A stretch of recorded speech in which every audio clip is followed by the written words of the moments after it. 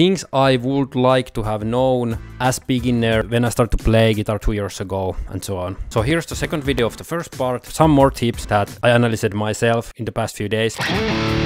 First thing in the second part is that your fingers will hurt like mad. So when you're practicing, it's going to take weeks, even months for your fingers get used to play. So your fingertips will thicken as you progress forward. Just keep playing, it will get better. Don't worry too much about that. Maybe at the beginning the good rule is that when your fingers start to work too much, then stop playing. And every time your fingers will get used to it for longer playing, then just keep playing longer and longer. You probably have tone and volume controls in your guitar. Don't keep them max. If 10 out of 10 is the max, put them like 8 out of 8.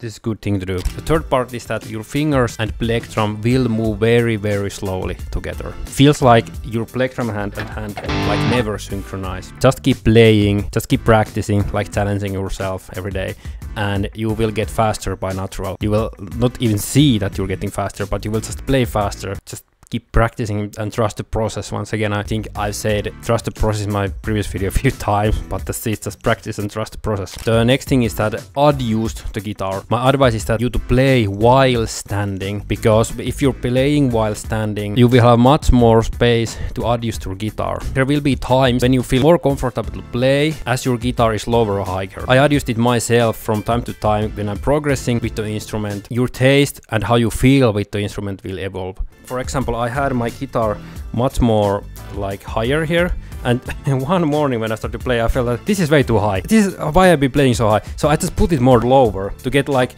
better, more natural position. I don't know what comes in your mind, like something just snaps sometimes when you're practicing that you have to change something.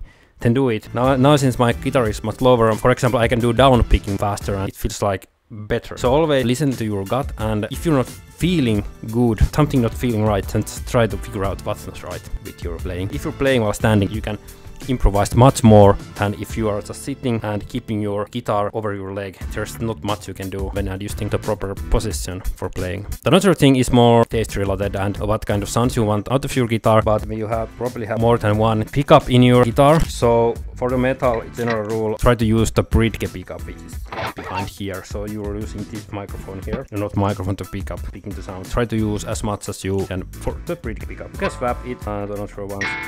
Like if you're playing more acoustic songs or playing bands that have more like not so distorted heavy sound. But general rule I think is always try to use the bridge pickup. And I think I should have mentioned this at the first thing in my first video, but since this was like additional note which I figured out not a long time ago, that especially in northern countries here in Finland, now it's winter and it's really cold outside, so you might have like freezing hands. It's absolutely insane to play your guitar if your hands are freezing, your fingers aren't moving as smoothly. Also applies on your plectrum hand. So I realized that if you're putting your hands under the hot water, for example, for like 1 to 2 minutes, you start to feel like they're warming up. Just move a little bit your hands and in the water. It's like warming up your hands and fingers, and then just dry them and go to practice. It's like you're doing a certain warm-up already there. Your fingers are warmed up because blood flows there better and your fingers just feel better. You instantly play just a little bit better if you're warming up your fingers before you're playing. So figure out yourself what's good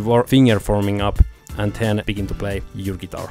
Okay, so this was the second tip video about the guitar, and subscribe, like, comment below, and see you in the next video.